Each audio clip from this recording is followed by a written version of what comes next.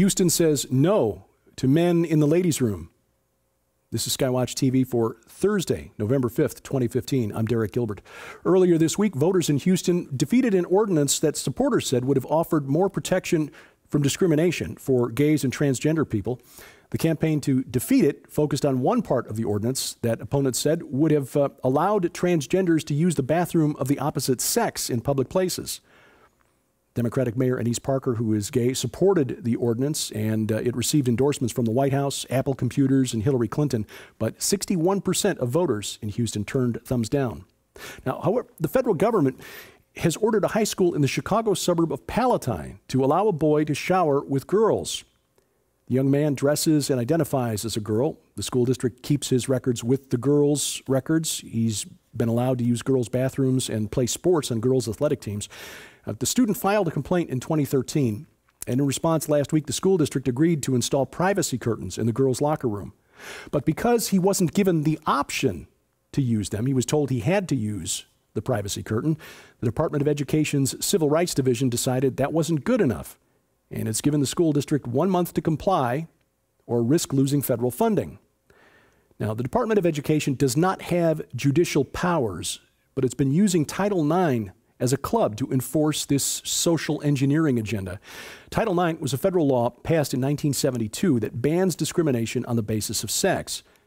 The Obama administration has been applying Title IX to transgender issues. Now, I don't raise this because I'm a hater or because I've got a hang-up and this makes me feel all oogie. It's because these young people who are gender dysphoric need help. They need love. And instead, they're being encouraged to pursue a lifestyle that is, frankly, dangerous. We've reported before on this program, back in 2004, a survey of over 100 international medical studies showed that there's, and I quote now, no robust scientific evidence that gender reassignment surgery is effective. After the surgery, postoperative transgenders are still distressed, even suicidal. In fact, new research released this year shows that 41% of transgender people attempt suicide. But research also shows that the vast majority of children and young adults who are gender dysphoric would grow out of it if left alone. In some studies, up to 90% of them. The former chief of psychology at Johns Hopkins Hospital, which was the hospital that pioneered gender reassignment surgery back in the 1970s, now believes that gender dysphoria should be treated as a body assumption disorder, similar to anorexia. So it's bad enough that activists are promoting an agenda that, frankly, makes a mockery of God's design for humanity. You know, in the beginning created he them male and female. It's encouraging young people to pursue a lifestyle in which 2 out of every 5 will try to kill themselves. And the federal government is now compelling local school districts to pursue this agenda and go along with it. In other news, another Russian plane has crashed Wednesday morning. A cargo plane in South Sudan went down. Witnesses say 41 people died in the crash. A spokesman at the Russian Aviation Agency said it appears that the plane was overloaded. Normally only carries 12 people. NASA has discovered a slightly more inconvenient truth. A new study by the space agency says that, contrary to what the UN would like us to believe, Antarctica is actually gaining ice. Researchers at the Goddard Space Flight Center at the University of Maryland just published a paper. Satellite data shows that Antarctica gained a net of 112 billion tons of ice per year from 1992 to 2001. And 82 billion tons of ice per year from 2003 to 2008, while the Earth was supposedly warming. Now, researchers say this isn't necessarily good news because they point to studies that show that the ocean levels are rising by 0.27 millimeters per year. It was believed that that increase was due to melting ice in Antarctica, and if the ice isn't melting there, then we don't know where that water is coming from. But bear in mind that climate change is about control, not saving the Earth. And more than that, it's about making lots and lots of money. The global carbon credit commodity market, trading carbon credits back and forth on a commodity exchange, is predicted to be a $1 trillion a year market once it finally gets off the ground.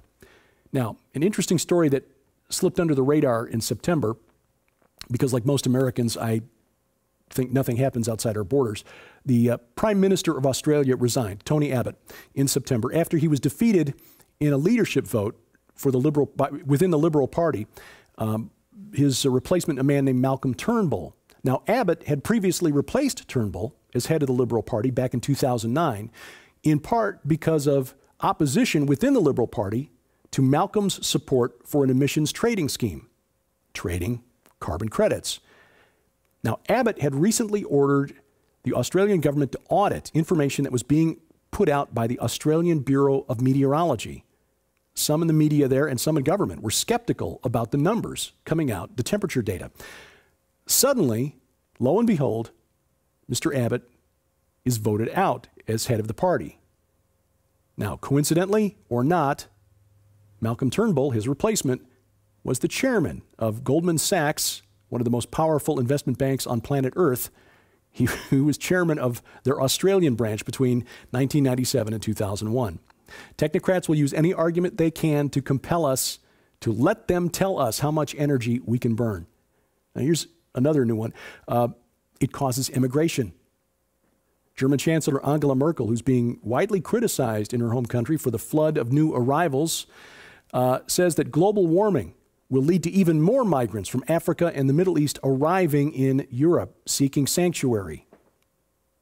Again, it's not about saving the earth, it's about control. In the Arctic, Russia is continuing its military buildup. They staged massive war games up there this summer, trying to beef up its claim to what's believed to be a wealth of oil and minerals under the ice. The U.S. Geological Survey says that could be up to 20% of the world's reserves of hydrocarbons at the North Pole. Republican Senator Dan Sullivan of Alaska reported to the Senate's Armed Services Committee this week that Russia's Arctic Command includes 4 new brigades. They're building airfields and expect to have 50 airfields in the Arctic by 2020. And Russia deploys more than 50 icebreakers above the Arctic Circle. By comparison, the U.S. has 2 icebreakers, and one of them, says Sullivan, is broken. Now, I'm speculating again here. There's good reason to interpret the uttermost north in Ezekiel's prophecy of the Gog-Magog invasion as referring to Turkey. It was believed that Mount Zephon, which is on the Syrian-Turkish border, was the site of the palace of Baal, and it was the traditional direction that enemies coming in to conquer Israel came from. But what if the uttermost north actually means the uttermost north, like the top of the globe? There are a number of countries up there that are jockeying for position: Norway, Denmark, Canada, the United States, and Russia. And what if Gog of Magog actually comes from the nation that's controlling the top of the world? By the way, reported on a story earlier this week that just illustrated my lack of military knowledge. I didn't pick up on the significance of the news that the U.S. Air Force is deploying F-15s to Incirlik Air Base in Turkey, ostensibly to fight against the Islamic State. The F-15, I now learn, is equipped only with air-to-air weapons. Now, the last time I checked, the Islamic State doesn't have an air force, doesn't have any aircraft at all, in fact. The only planes flying over Syria, other than U.S. or Turkish planes, are planes belonging to Syria and Russia. Keep an eye on that situation. NASA has an announcement about another announcement.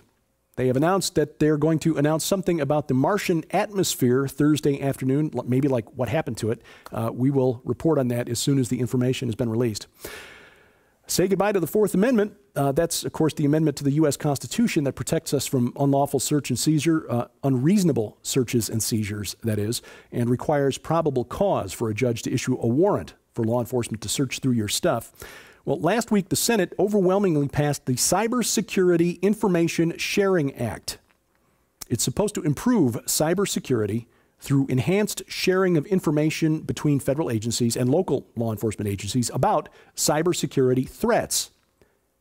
What it actually does is provide legal immunity, unconstitutional, but legal immunity, to the government to collect and search through our digital data without a warrant.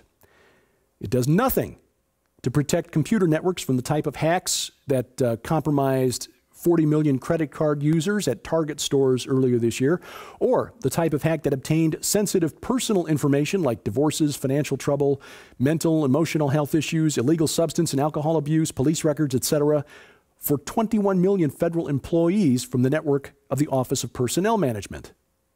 There's nothing to protect against those type of hacks. What it does is allows the NSA, FBI, CIA, and other law enforcement to intercept and sift through our phone calls and emails and so forth. Our internet service providers and phone companies, basically, with the passage of this bill, have been integrated into a massive cyber surveillance network, and you and I are the ones being watched. And meanwhile, technology giants are racing one another to develop artificial intelligence to make our lives easier. Facebook has a new AI, a personal assistant called M. It is built into its Messenger app. It's being tested now, similar to the Siri app on the iPhone or Cortana on Windows 10. Google is rolling out a new AI that can respond automatically to your emails, sort of. It basically sifts through your email, compares it against millions of other emails that have gone through its neural networks, and offers you 3 different choices for an automated response. This is basically the same system that was described in a recent novel called Avogadro Corp by author William Hertling. It's a really good read and very, well, eye-opening. You can figure out who he's talking about in the novel. Avogadro was an Italian scientist who came up with a number to describe a certain chemical unit of measure. And of course, Google, spelled G-O-O-G-O-L, is also a number, 10 to the 100th power. So again, worth reading. It's eye-opening and entertaining as well. Artificial intelligence is just one component that a group of believers in a new 21st century religion hope to use to achieve immortality, and to do it within the next 30 years. We're talking about the transhumanist movement. It is the subject of the forthcoming documentary film Inhuman, The Final Phase of Man is Here, from SkyWatchTV and Defender Films. We talked about it Tuesday night on SkyWatchTV on the Christian Television Network. It's part of our continuing investigative series, Genetic Armageddon. If you didn't get a chance to see the program with Tom Horn and Sharon K. Gilbert, you can see it now on our SkyWatchTV channel on Roku. If you have a Roku account, log on, search their channel store for SkyWatchTV and add us. Or if you would like specific instructions, we've got those posted to the website as well. You'll find those at skywatchtv.com/Roku.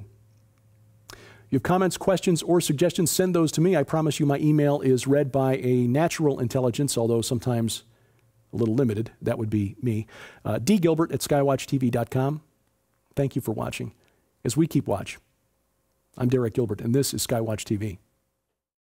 Coming exclusively from SkyWatch TV for a very limited time starting November 17th, 2015. When you purchase the new documentary film Inhuman and the companion book Dead Pets Don't Lie from SkyWatch TV, you'll receive the largest giveaway in SkyWatch TV history. An unprecedented $300 in free books, audio sets, and DVDs to add to your library or to give away as gifts during this holiday season. Included in this limited time giveaway are never-before-offered free audio sets. Over 30 hours of the most sought-after interviews in history with global experts combined on a special 2-disc volume set discussing the unfolding genetic Armageddon now underway and what you need to know to survive the future. Featuring Something Transhumanism This Way Comes, The Coming Replacement Humans, The Days of Noah, The Coming Zombie Apocalypse, Conspiracy Theory, Psychotronic Warfare. Also, for a very limited time, in addition to the never-before-offered free best-selling audio sets, if you order before this special offer expires, you'll also receive the multi-part SkyWatch TV special investigative report on Inhuman the documentary and Dead Pets Don't Lie, the award-winning book Forbidden Gates, Pandemonium's Engine, the best-selling DVD by dog behavior expert Joe Artis, The Natural Dog Training Method. The breakthrough book for pet enthusiasts everywhere, Do Our Pets Go to Heaven? 2 additional mystery books with a $40 value. And if you're one of the first 3,000 customers to place your order during this limited time offer, you will also receive, absolutely free, the groundbreaking WorldNet daily film, The Last Pope, featuring Tom Horn. Place your order beginning November 17th, 2015. Altogether, the never-before offered free 6 full audio series on a 2-disc volume set plus the 5 free books and 2 additional DVDs total an astounding $300 giveaway to add to your library or to give away as gifts during this holiday season. So it's urgent that beginning November 17th, 2015, you order the new documentary film Inhuman and the companion book Dead Pets Don't Lie for only $39.95 to also receive the largest giveaway in SkyWatchTV history. But please understand this offer will end without notification and is on a first-come, first-served basis starting November 17th. So be sure to visit SkyWatchTV.com to follow the countdown to the greatest giveaway in SkyWatchTV history. Order the new documentary film Inhuman and the companion book Dead Pets Don't Lie for only $39.95 to also receive the largest giveaway in SkyWatch TV history.